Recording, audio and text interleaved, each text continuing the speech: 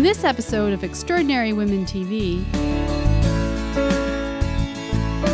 If you've ever had that nagging inner voice telling you to break out on your own as an independent artist, well, I've got a treat for you today. In the studio is singer-songwriter and producer Robyn Dell'Unto. Always on the go, when she's not recording or touring, she is teaching the art of songwriting to other aspiring musicians. Well, you've got 2 albums out. Yeah, 2 albums. So your latest, Little Lines? Yeah. So tell us a little bit about your album. Yeah, the latest is a collection of songs. From some of them were written 5 years ago, and some of them were written 2 weeks before we went to mixing. And it was kind of about the record's about sort of growing up in the city and kind of coming to terms with, the cold, hard realities of, being an adult in a big city, and also keeping your heart in check. So that's kind of what the album covers. Something about you that I find really interesting is that you don't like to write sad songs. Yeah, and many artists do. So what is it about sad songwriting that you wish not to do? I guess I always say that my inclination naturally is maybe on the bit of the sad side, and when I see people who are bouncing bubbly at 6 a.m. I wonder what pill is that you're taking to feel that way, you know what I mean? I feel like people turn to music to bring them up or to channel an emotion they're feeling, and I want music that inspires me and brings hope, rather than solidifies any sort of down feelings I'm having. So I always kind of try to pick the brighter side. Do you think artists at times are maybe too self-indulgent in their emotions? And yeah, I mean, I know what I love to listen to, and I steer clear of some things that might be a bit self-indulgent because it's not for you. When you're done the song, it stops being for you and it's about other people. And I think people that are successful as songwriters are aware of that. The song is for everyone else once it's out of you. So it's about how to get it to them and maybe allow it to help them in some way. Some people have described your music similar to that of Sarah McLachlan. I mean, how would you describe your music? I'm such a huge fan of female songwriters and singer-songwriters. I grew up in the 90s and just was obsessed. It was the best time to be discovering music. I tend to be on the pop side, and sometimes I don't want to be. I kind of stray there. I feel like I like sort of bright, energetic type of music, but there's always sort of an undertone of the tough stuff, and I like combining that sort of folk and pop together to make a sort of blend that feels like my own. And your music has appeared in Being Erica and Degrassi, The Next Generation. Congratulations to you. There's another congratulations.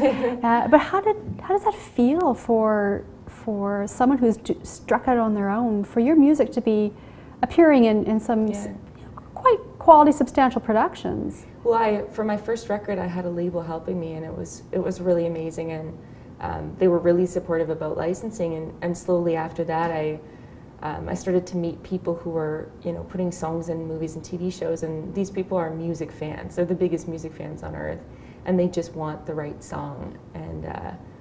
And after having a few things in films and series, I realized how unbelievably valuable it is for an indie artist, because you're connecting with people overseas, you're connecting with people in tiny little countries you never thought to tour or target, and you're gaining fans that way, and people who really enjoy your music, who wouldn't have discovered you otherwise. And you began writing jingles, is that right? Yeah, there are a few songs that have come from failed Samsung ads and stuff like that. So I was thinking, oh yeah, that song used to be a McDonald's pitch, and now it's a full-length, song about heartbreak or something. So that's kind of fun. I mean, what gave you the idea to strike out on your own and just go for it? I don't know. I'm sort of a control freak, so I didn't want to ask if anything was okay. I didn't want to ask anyone else are we ready to record now? Are these songs okay? I just wanted to develop a community of people who were so talented and so supportive, and I ended up doing that with this record. There's some amazing writers and producers and players, and everyone is just positive, and people tell you, straight up if they don't like something or how you can improve, and there's ways to grow and develop without maybe being part of a label. There's other ways to do that and get that support. And now, the Good to Know Minute. Okay, so Robyn, it's time for my Good to Know Minute, and I know you've got a great success tip. Yeah, definitely. My tip is that you can teach yourself anything, and by that I mean anything at all. You can teach yourself a skill that you've been wanting, or especially as an independent artist, there's so many skills that might not come with a creative sort of brain. And the way that I've taught myself how to do things that were very hard or unnatural for me, or to use people in my community, ask questions, read articles, watch YouTube videos, anything you possibly can, but just know you can absolutely learn any skill if you put your mind to it. And that's good to know. You can learn any skill if you put your mind to it. We're going to take a break, and when we come back, more on Extraordinary Women TV. So stay with us. And now for more Extraordinary Women. Welcome back to Extraordinary Women TV. I'm Shannon Skinner, and I'm speaking with Robyn Dell'Unto. Do you remember that moment you said, one day I want to be a singer, songwriter? I keep thinking, you know what, next year I'm going to take up carpentry or something, and it just keeps going on. But it wasn't, I've been writing since I was 9 or something and making up songs, and it just feels like a really natural part of my life. And,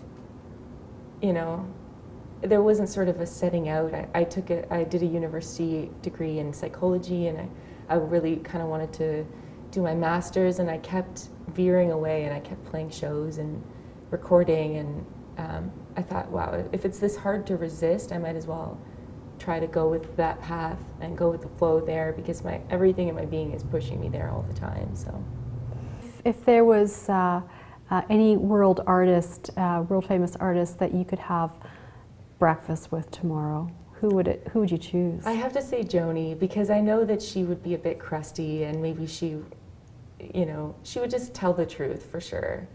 And I just love Joni Mitchell, and I love that she's not cheery, and she's not a manufactured version of herself, because it's hard to be, I think it's hard to be a woman and have maybe negative opinions about things and all of those things when you're in the public eye. There's sort of like, even at an indie level, there's this pressure to be sort of, everything's cheery and positive, because that's how your audience will like you. And she's always been very real, and I found that very inspiring.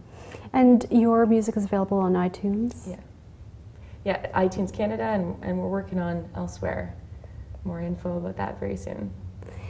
So if there is a young woman out there and she wants to, break out on her own, she's talented and she wants to create her own album, what piece of advice would you have for her today?